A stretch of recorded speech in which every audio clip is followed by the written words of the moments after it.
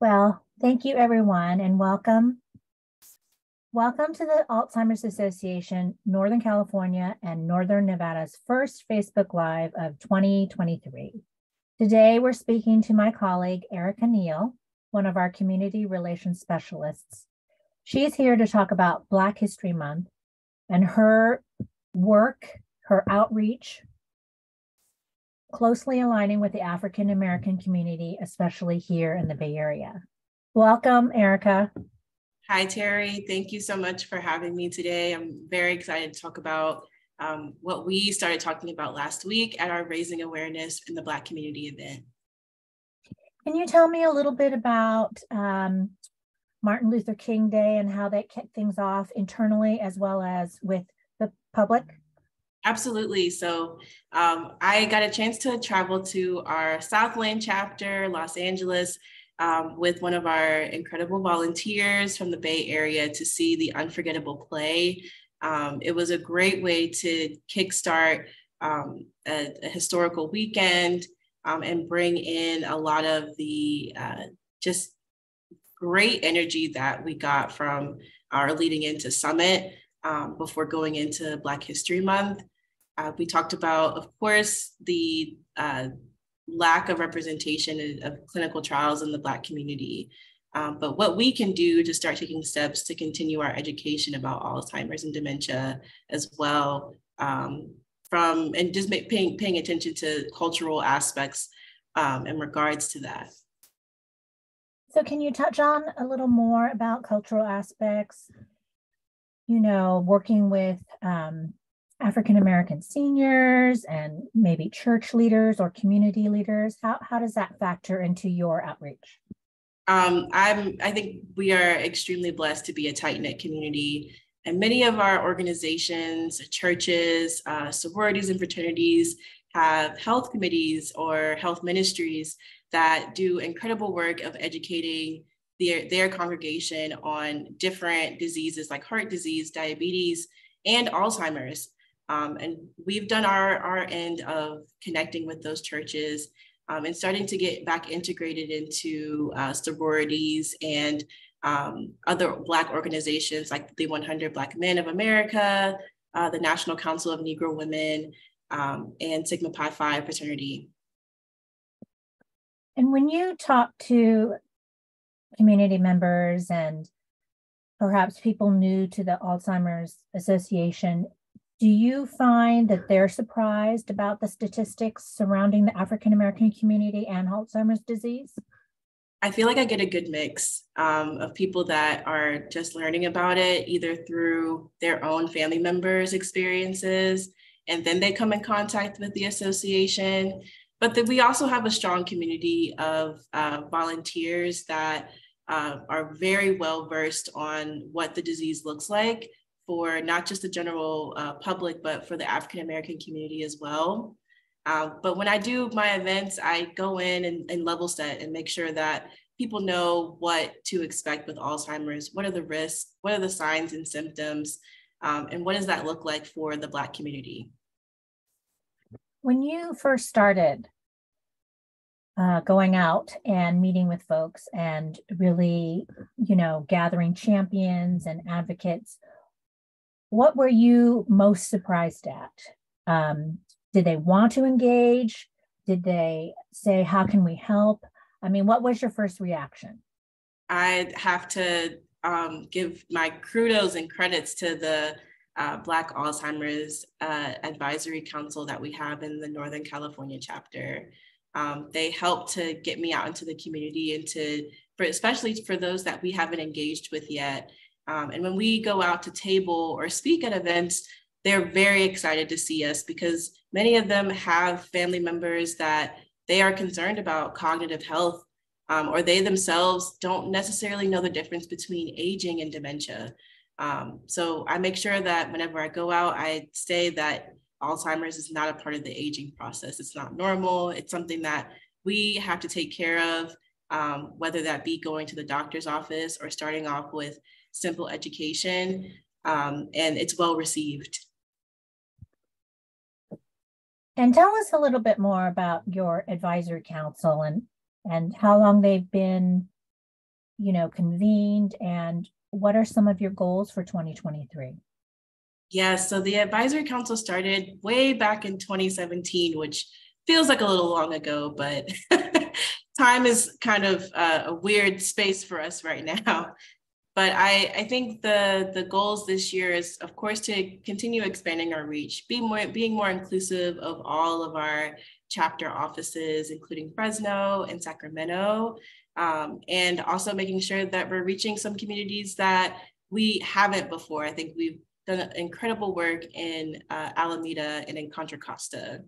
But a few of our council members know that there's still plenty of work to be done in our South Bay and San Mateo counties. So we connect again with historically Black organizations, churches, and coalitions to help spread the word that we're here to help and that we're here for all communities. And so you had a virtual event last week. Can you tell us a little bit more about what you learned and how engaged the folks were? Absolutely. So our Raising Awareness in the Black Community event was an awareness presentation. We talked about not only the hallmarks of the disease, the knowing the 10 signs and the symptoms associated, but we got a chance to dive into an even bigger conversation of how do we maintain awareness, not just about the disease, but about resources that can help support one another's journey, such as clinical trials.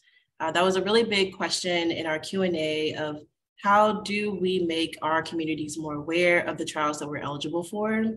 And I was really happy that we got a chance to highlight the trial match service that we offer with the association, and giving back that transparency that's very much needed in the clinical trial space. We talked about what also deters other communities of color from signing up, such as eligibility, especially if the trials are very one-dimensional and only wanting people that don't have diabetes or hypertension or other ailments that many of our community suffers with. So it was a very fruitful conversation and a very informative presentation that gave us a good starting point to continue throughout the rest of the year. Do you think that, have you found in the past 9 months that there's any cultural stigma to identifying that someone in your family or yourself may have Alzheimer's association? Can you talk and touch a little bit about that? Absolutely. I think it's hard on most families, no matter where we come from, to have someone that we love go through something like as devastating as Alzheimer's. Because it is debilitating, it's frustrating, and it can be really dehumanizing for the loved one or ourselves that are going through it.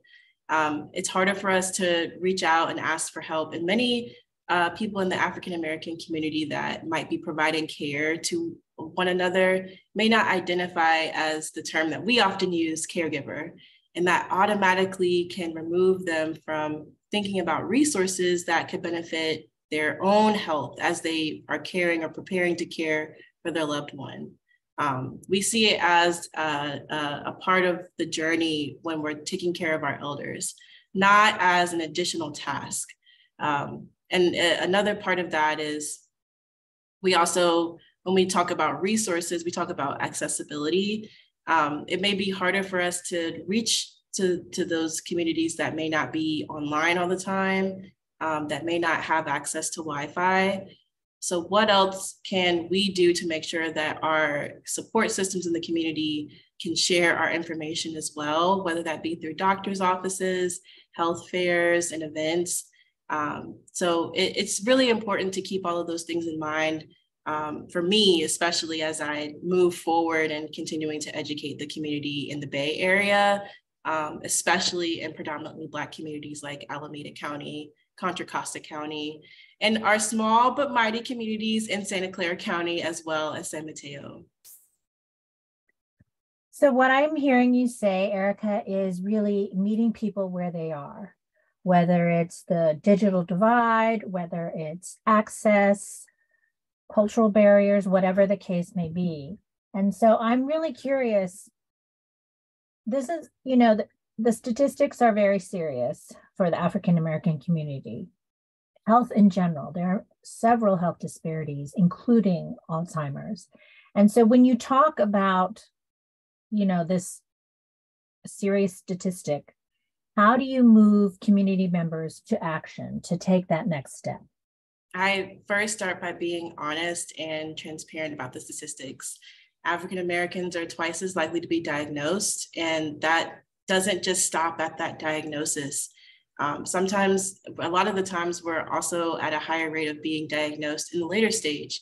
And that means that we may not be eligible for treatments, and that can lead to higher cost of care that's already hard to get to and to afford in the United States. Those are three main areas that I push for to educate about, and that leads into the conversation of early detection. There are cognitive assessments that all of us are able to get and talk about with our doctors. But even more so, there are a lot of free resources within the association that can help you get connected to some of the free resources in your community. So it's important to talk about these statistics with transparency and with hope, because we're in an era of treatment, and there is hope for those who are living with this disease. But it starts with being aware of what is out there and what you need to know, and how does this disease impact you if you are someone who is also dealing with a heart condition or is also dealing with other ailments. Yeah, you're so right, Erica, with the early detection, because that, means you may be eligible for a clinical trial if you're in that early onset, early stage. It means that, the era of treatment is more applicable to you. So Absolutely. I hear what you're saying. So tell us a little bit about, in the past 9 months, what has been the most promising fact or item? Is it the energy of the people you meet? Is it that there is a new era of treatment? What do we have to look forward to? I'm very much looking forward to the intersectional work that I do within our diversity, equity, and inclusion team. We not only highlight the disparities that are within our community, but also highlight the disparities within those intersections, such as our Black and our LGBTQ community members, and what that risk poses or additional risk can pose to having a diagnosis, and why early detection is important. We also highlight that, or plan to highlight that intersection between our Afro-Latina community, because there is health disparities that belong to both communities, but put each other at an even higher risk. So I look forward to the fruitful partnerships that come out of working with churches and coalitions, or faith-based coalitions. I'm looking forward to unforgettable, hopefully coming to the Bay Area, because as we've heard from Dr. Carl Hill, there is a component of how we learn that should be taken into consideration when we're sharing this material with our community. And we do learn best in spaces that we also can be entertained in. And lastly, I'm absolutely looking forward to the incredible events that all of our staff members put on, and how we can continue to share that resource, which is, again, 100% free for people to be able to attend, whether that be virtually, in person, or a combination of both, because this information is really important. And I think that it can be lost in the midst of all the things that life has for us. But we do our part, and I do my part to keep it at the forefront of our community members' minds, because I think that's how we're going to eventually move into an era of a cure, hopefully. Well, you just led us to what is going to happen in the future. And I know you're having a March 7th Seniors and Finance program on Facebook Live. Can you tell us a little bit about that and what inspired you to create this program? Yes, so many of our volunteers and community members are already taking incredible steps to bring that education right to our community and our people. one of which is Karen Childs, who created her own Facebook page for children of parents with Alzheimer's and dementia. It's grown to over 70 people from the African American community, and they've asked for more assistance, more guidance on how to manage caregiving and finances. And I think that is an incredible topic to continue on after raising awareness. So I'm very much looking forward to this event on Facebook Live and on Zoom for those who are outside of this Facebook group that are looking to join. Will be taking place on March 7th at 6 p.m. So please feel free to join. I believe that this registration link will be shared with you all as well. And it'll be a fruitful conversation. We'll not only hear a good presentation, but we'll be hearing from a couple of current caregivers that are having to practice these tools and resources every day. So come out and learn more about what that looks like for the African American community.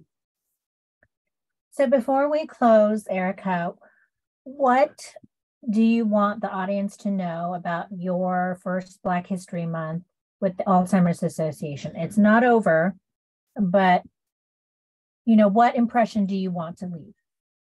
Black History Month is a time for our community to reflect on, and all communities to reflect on, the contributions that Black Americans have made in the United States and beyond. I want for people to take away that this is a really good starting point if you haven't already started your education about that, but it is by no means an end. Black history is 365 days a year, and it includes not just being aware of the historical figures, but what puts us at risk within our community. And this information is just as important.